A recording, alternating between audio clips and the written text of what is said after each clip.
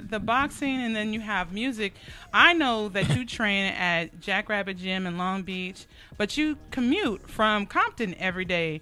Yeah. What was the decision that you made? Because there's some gyms, everywhere that you can go to and make decisions. What was your decision, with your family's decision to come to Long Beach for Jackrabbit Gym?